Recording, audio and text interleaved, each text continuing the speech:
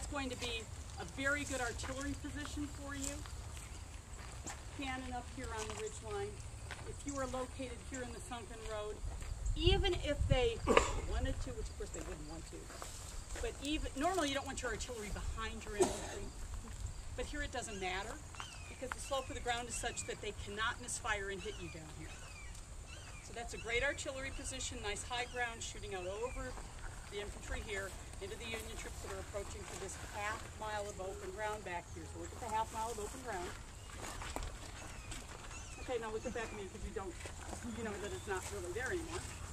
My pictures, and again, you didn't catch the patient, I'll come around and show all of you, but it's got the town in the background, my finger's pointing at the stone wall in the picture. You see the open ground in the background. And at the end of the tour, I'll be glad to let you see these closer too if you need to. So.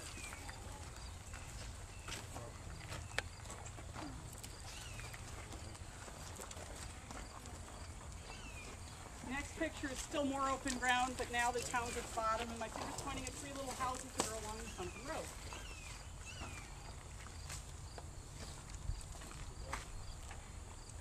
And although the heights are here in the picture, they're right near my finger behind it. It's not a mountain, it's a ridge line. So it's not something that would be overwhelming to climb in normal terms, but being fired upon and trying to run up that ridge line with Confederate pointing guns at you and shooting back, that's a little bit different.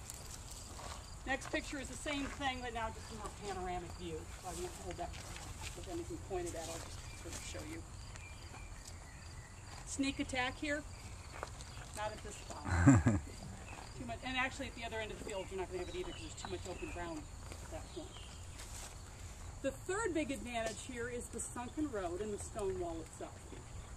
The wall was a retaining wall. What I mean by that, further down there's an area, let me back up. The sunken road is sunken due to erosions.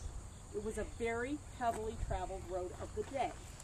That's hard to picture today now that it's closed to traffic and we're standing here going, no cars, no wagons, no horses,